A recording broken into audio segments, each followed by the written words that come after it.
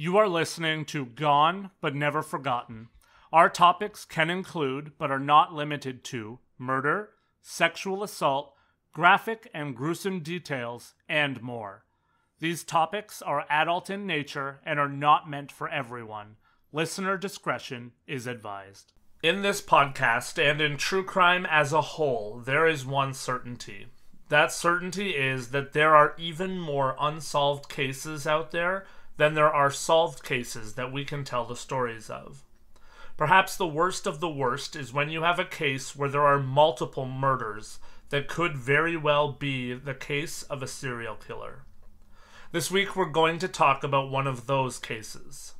11 women's remains were found buried in 2009 in the desert on the West Mesa of Albuquerque, New Mexico, and it's unknown if those are all of the victims of whatever happened in that area. These murders have been hypothesized to have either been the victims of a serial killer or the victims of a sex trafficking ring.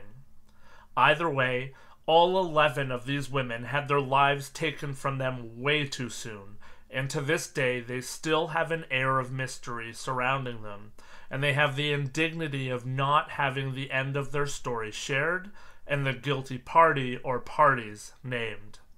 Hello, my name is Lance, and welcome to episode 75 of Gone But Never Forgotten, Multiple Unsolved Murders in New Mexico, the West Mesa Murders.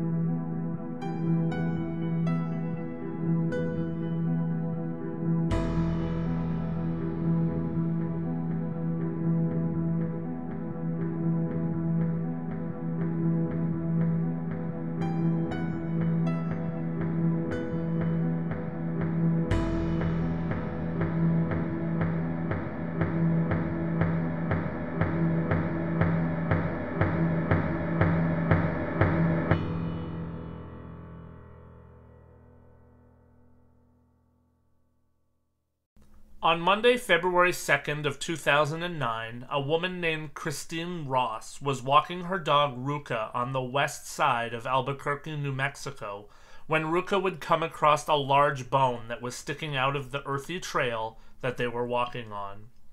Christine immediately knew that the bone was unlike any that she had ever seen before, and she took a picture and sent it to her sister, who was a registered nurse. Christine's sister would tell her that the bone actually looked a lot like a human femur bone, and she said that she could report the bone to the police, which is exactly what Christine did. She called the Albuquerque Police Department, and they quickly determined that the bone was in fact from a human, and over the next month they would uncover the skeletal remains of 11 women and one unborn child. All of the bodies were buried in makeshift graves on the West Mesa of Albuquerque. Before we get into the finer details of the victims, let's quickly talk about the area and the time frame.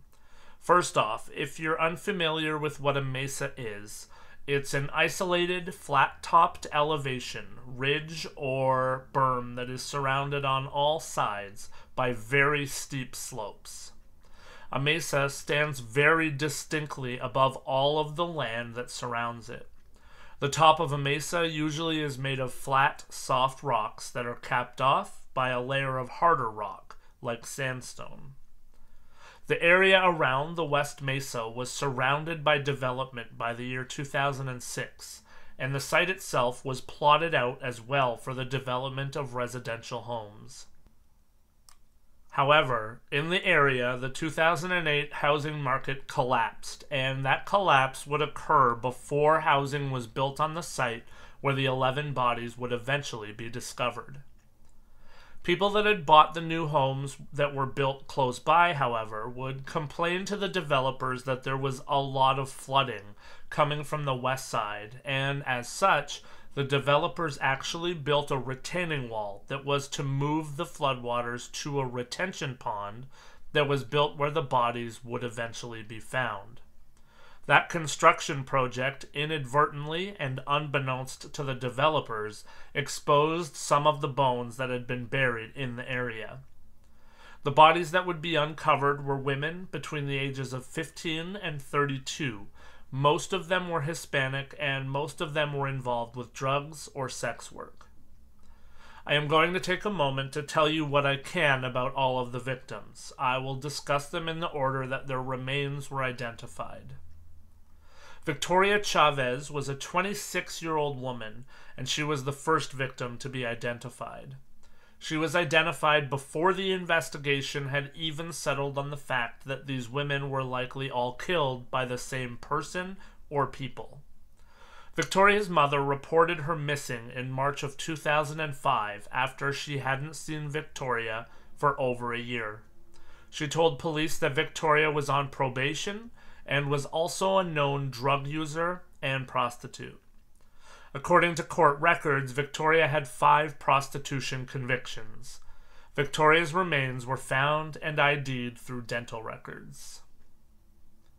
Michelle Valdez was a 22-year-old when she was first reported as missing, and she was the second victim to be identified. Her father Dan reported her missing in February of 2005. Michelle's parents would say that she was caught up in drugs, but her addiction did not define her, and they said that she wanted to get help because she had better plans for herself. She was said to always be smiling, and she was said to have a very bubbly personality. Michelle had aspirations of becoming either a singer or a lawyer. Michelle had 2 younger sisters who she thought the world of, and she also had a son and a daughter. Sadly, investigators would also find the remains of Michelle's 4-month unborn baby. Court records showed that Michelle had been convicted of prostitution once. Cinnamon Elks was a 32-year-old when she went missing, and she was the 3rd victim to be identified. Her mom, Diana Wilhelm, would report Cinnamon missing when she didn't hear from her daughter on her birthday in August of 2004. No matter what was going on in Cinnamon's life, she always called her mom on her birthday. Diana knew that something was wrong, and she did believe that her daughter was dead. Cinnamon had 19 solicitation arrests and 14 convictions, according to court records. Cinnamon was also known to be friends with at least 3 of the other women who were victims. Julie Nido was last seen when she was 23 years old in August of 2004, when she was at her mom Eleanor Grigo's house. Julie had always been small for her age, so much so that she got creative and would sew and alter her own clothing so that it would fit. She had entered the Job Corps, which was a place for underprivileged youth to learn different professions. Eleanor would say that Julie had started to get into drugs when she was 19, and she had tried to get Julie to do treatment, but she wouldn't go. Julie left behind a 2-year-old son who she thought the world of. Eleanor knew that there was a problem when she didn't return to see her son.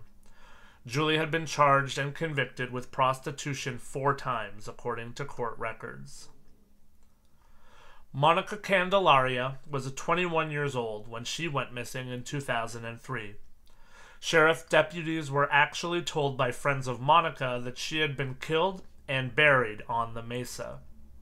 When searches and investigation came up empty, the case eventually would go cold until her remains were found in 2009. Monica was said to live a high-risk lifestyle by police.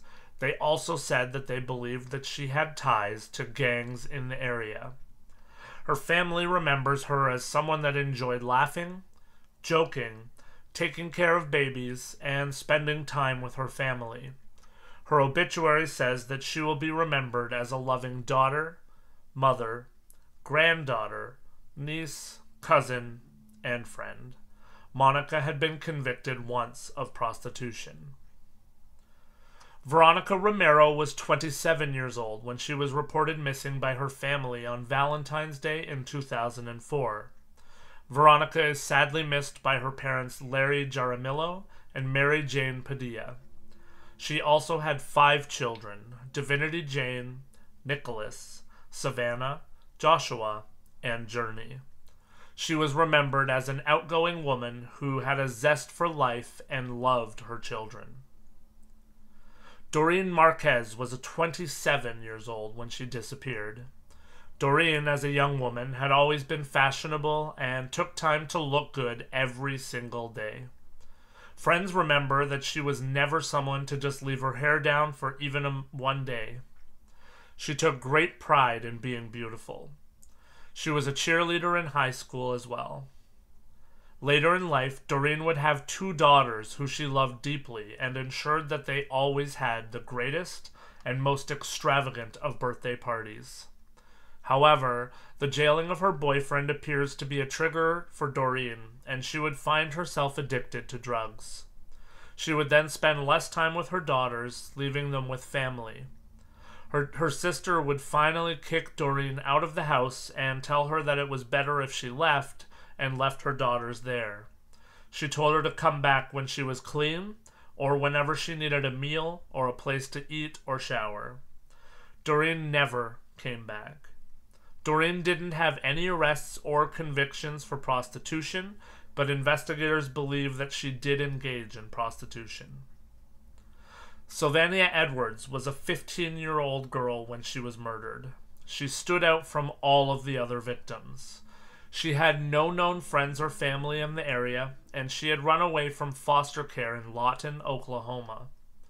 Sylvania was the only African American victim. She had never known her dad and had last seen her mom when she was only 5 years old.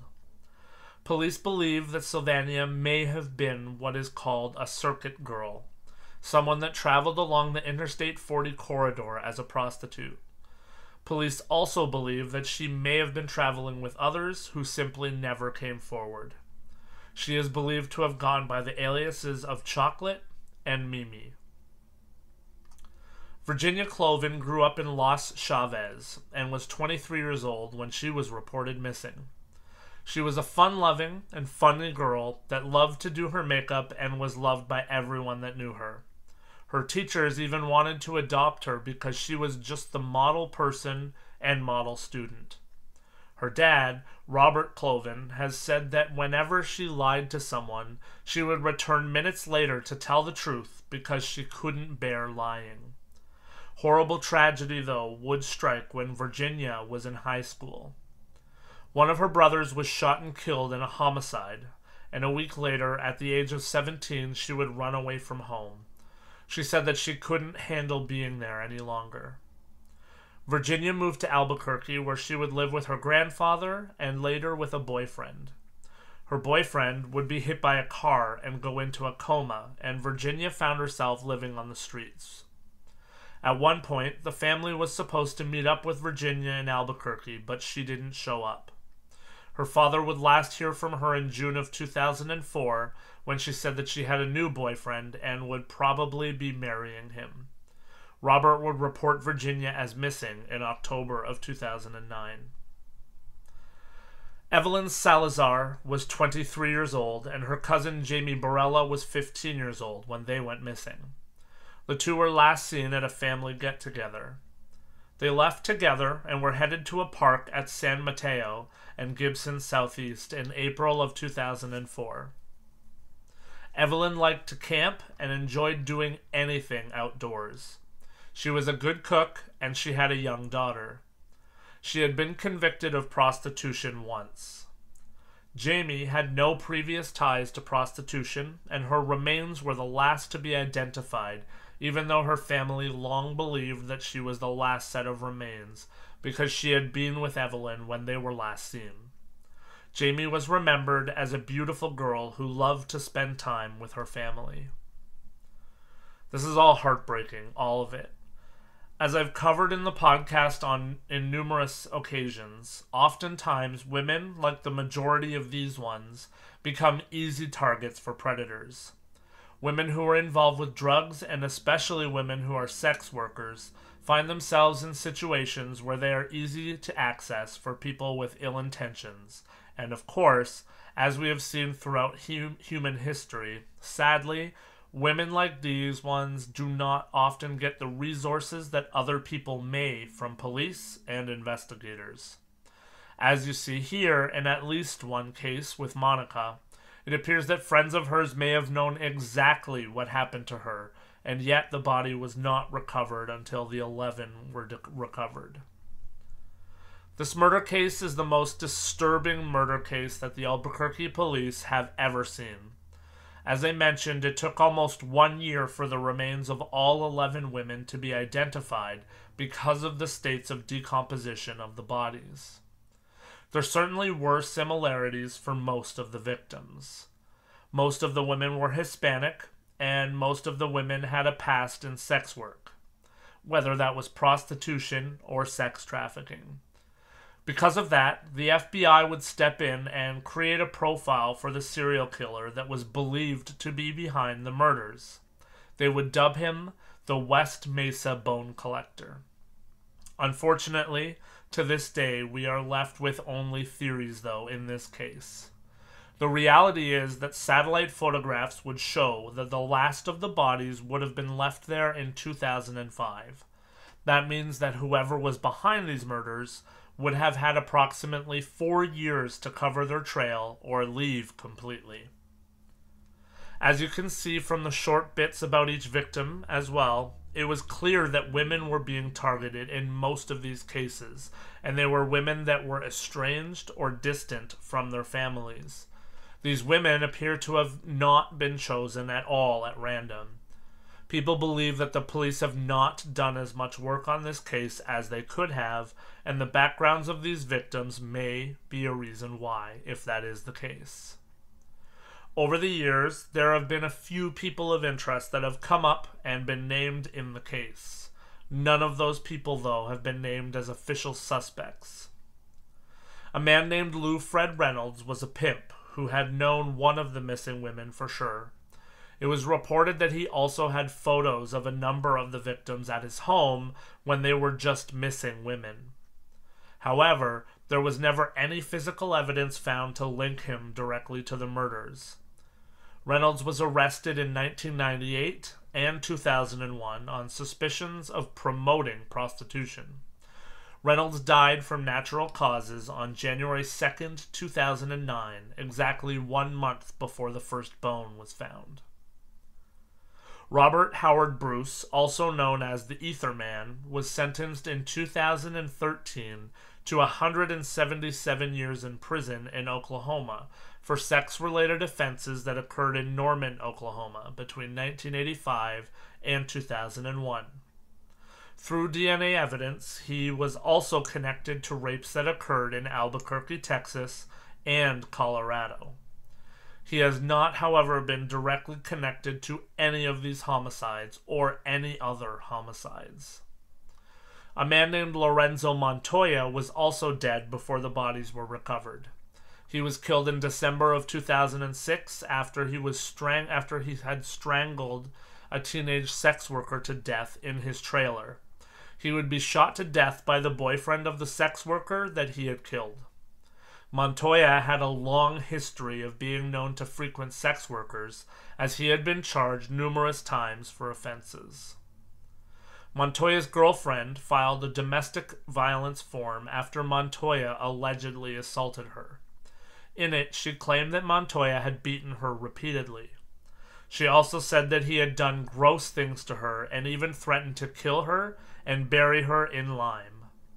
In December of 2006, he invited the aforementioned escort to his trailer, and when police were notified of what had happened, they found the escort's body outside of Montoya's trailer and partially wrapped in a blanket.